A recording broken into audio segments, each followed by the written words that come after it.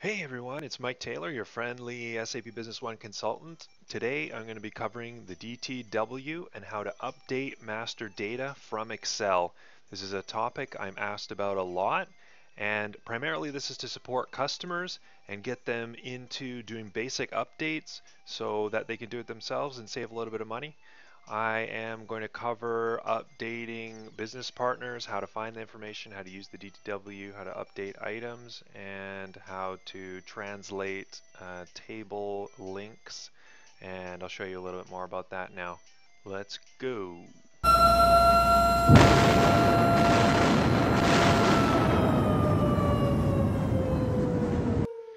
So the DTW is great because you can load information, basically simulating you doing it manually. It's going to run through the validations of the DI API, so you are not likely to cause any corruption because again, it's similar to you doing it all manually, but you don't have to do it manually.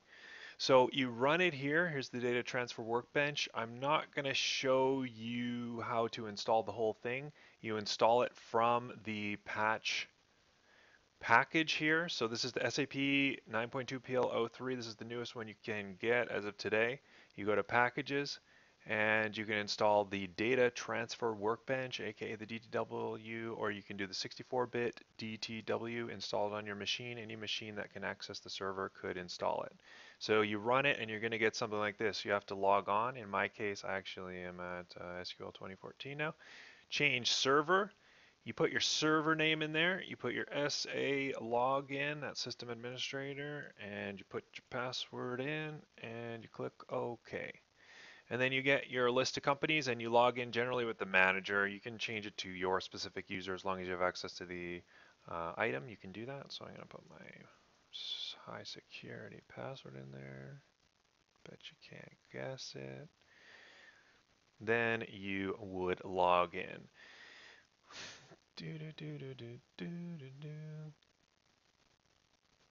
Okay, so now I'm logged in. So the first thing you want to do is find the information that you want to load. So view and system information. So today we are going to do a BP. Let's just do a name update here. So I'm going to update just a regular field. So you can see in the very bottom left it says OCRD and card name. OCRD is the table. Card name is the name of the field. So what we want to do is go and we can start with a template. So I'm going to go here to all apps. I'm on Windows 10, so this is just a regular start menu. Go down to SAP Business One. You have the DTW installed. You'll have this thing called templates. Templates, business partners, business partner master data. Then you can just look for OCRD, OCRD.business partner. Launch this. This is a template style Excel sheet.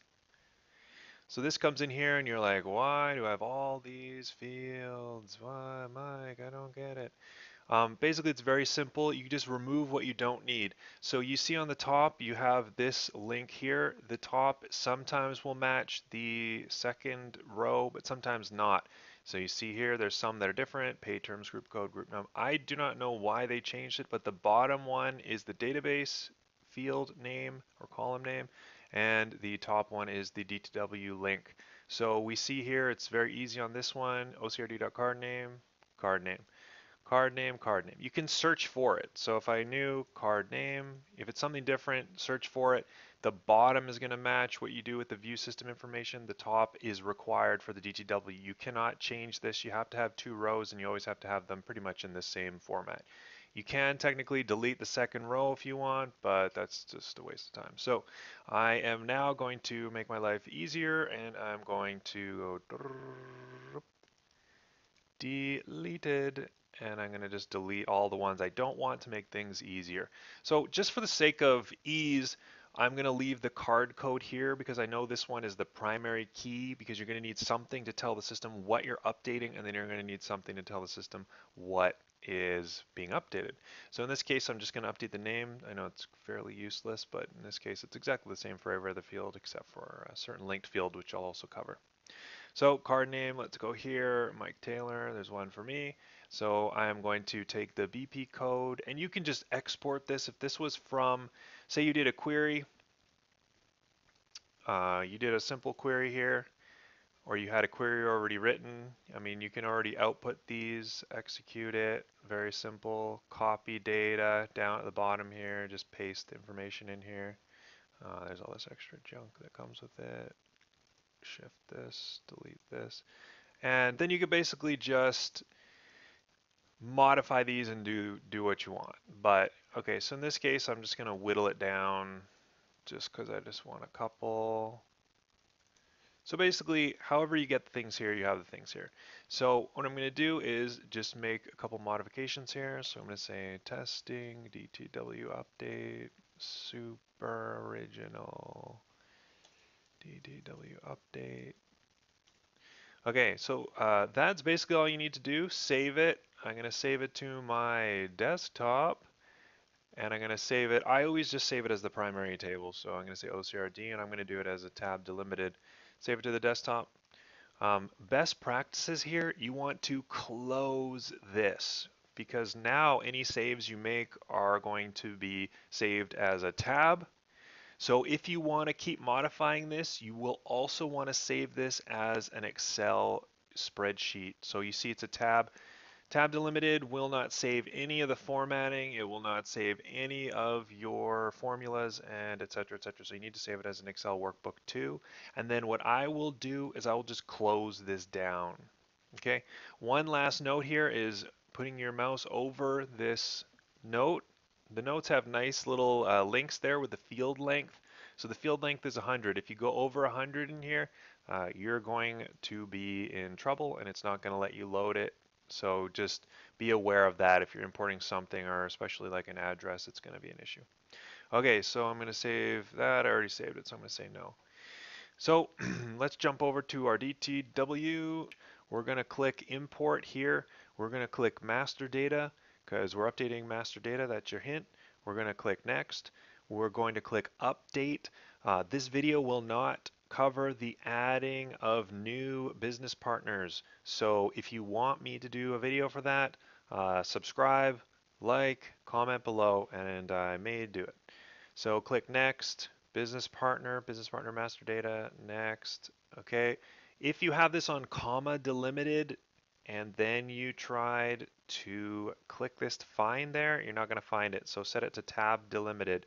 Click the ellipses button on the desktop. You're going to click OCRD, which we just made. We're going to click next. These are the mappings that are automatic because we have the correct fields mapped in there.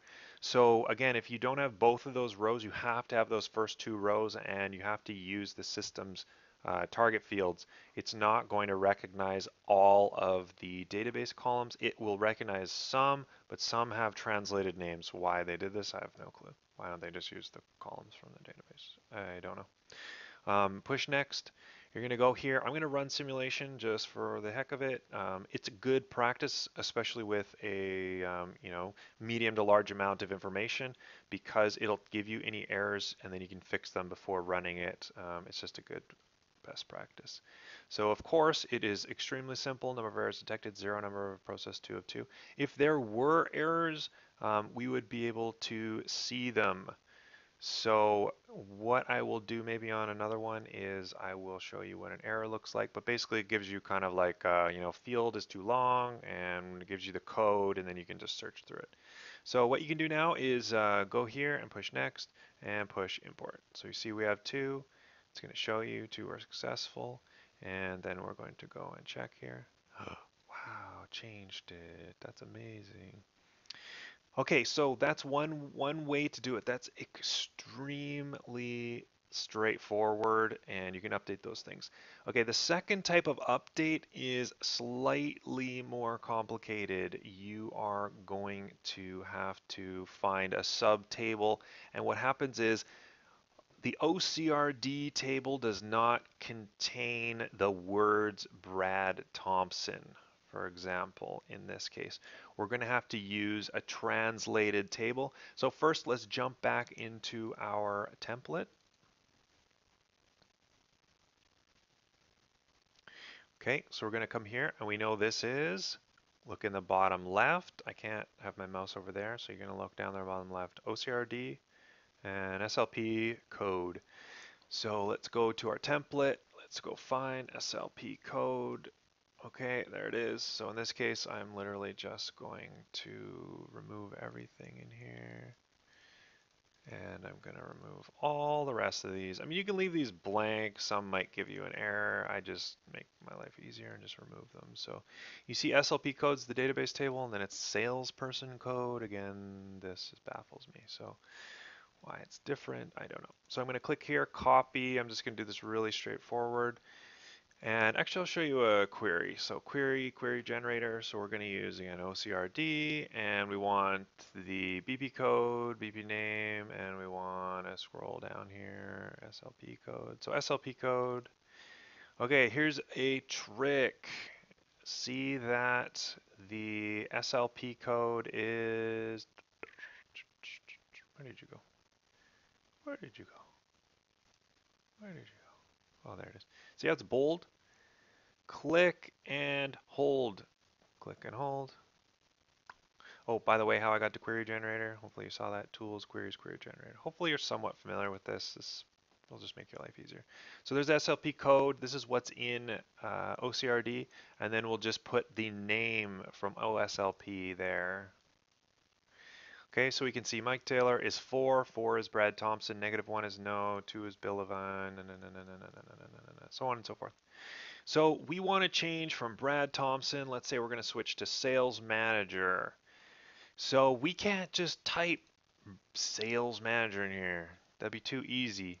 So what we're going to do is we need to map it over to these here. So how do we just get this list so we can do some sort of fancy schmancy VLOOKUP or whatever? So like I showed you, the trick is with the bold letters here. So with the bold thing, we have the bold, and then we just drag that into here so we find it's OSLP. So what you can do is click OCRD and remove the table. So now we just have OSLP, code, name, and we have a nice little table. So we can just copy this with click this, add it to another table, do a VLOOKUP. We can sort it here and do what we need to do.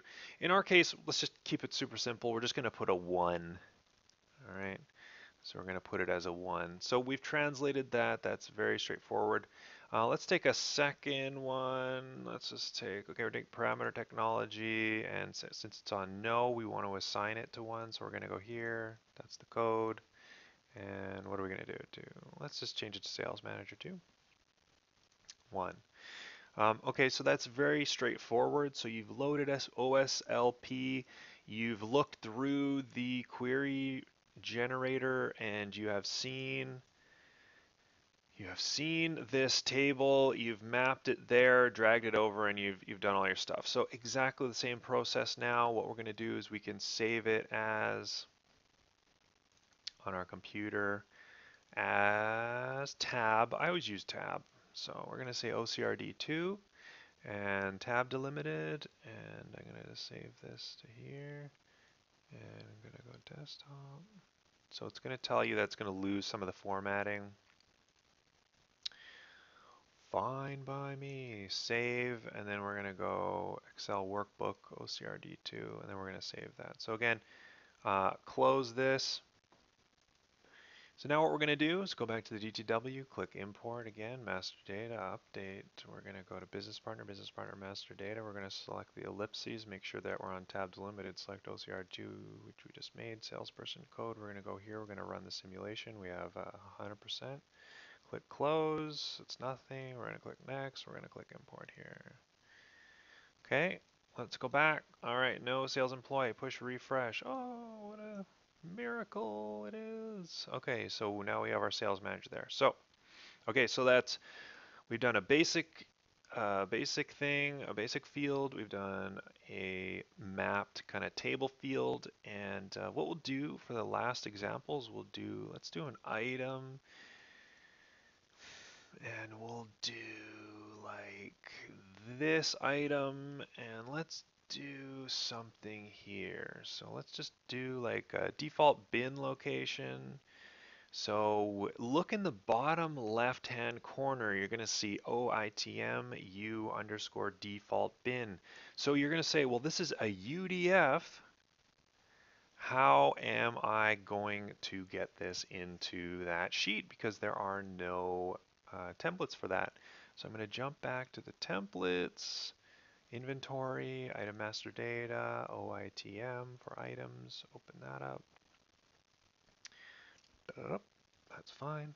Okay, so what we need is we only need the item code and a primary key. You can see it's blue. This field is mandatory. So I'm just going to go and delete all this stuff. Actually, you know what I'm going to do? I'm going to leave one just for now, and I'll show you why, because I'm crazy. Okay. Hey, I can zoom in. What happened here? Move this over here. Okay, so item code, item name. So we're just going to do one. Let's just take this manually. Obviously, you can figure out how to do this.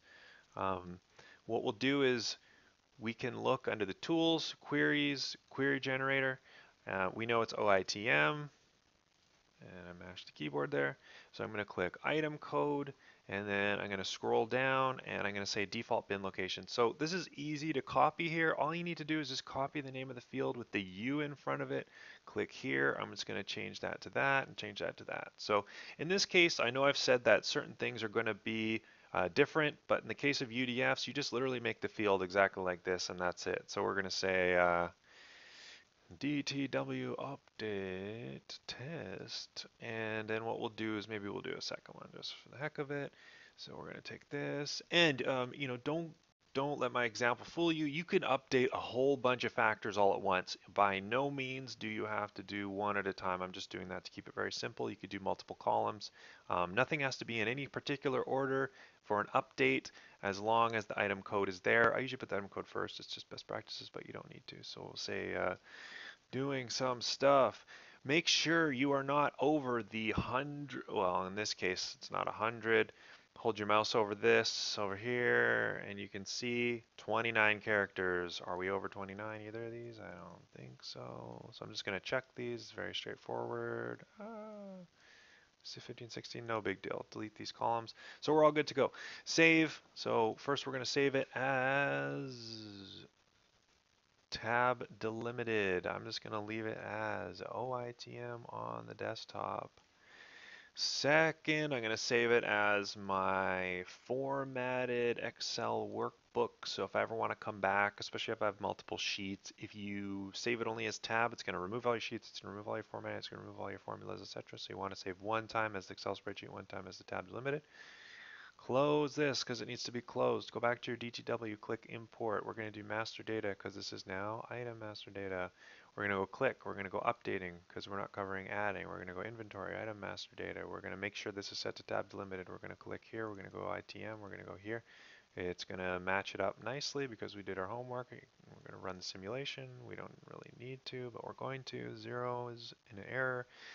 2 out of 2, everything's going to be good. If you had errors, it would show you exactly what you're doing. You can switch this down to just what's failed, and then you can see that. It also has an error file left over, which will give you just the errors, and then you can isolate those, or you can just go back, look at the ones that are erroneous, figure out what's wrong. Maybe the length of the field is wrong, maybe the coding is wrong, maybe something doesn't exist, but it'll tell you pretty clearly, especially with updates. It's quite simple. With imports, there's a lot more to it.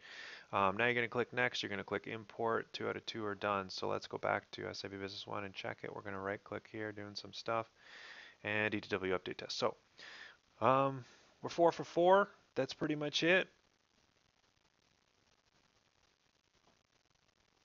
Last but not least, please back up your database. You don't want to be the one that corrupts the database for everybody and brings it to a crashing halt. Don't be that guy. Get somebody to do it if you can't do it. It might be a topic of a future video. Obviously won't be included in this video. Chances of corruption are relatively low, but you don't want to roll the dice on something as important as your company database. If you have other topics for videos, leave them in the comments below. I'll read every single comment. Please like and most importantly subscribe, and have a great day. Use Business One to full advantage and enjoy your evening or morning or afternoon, wherever you are. Bye for now from Mike. Battleship Cobra. Peace out.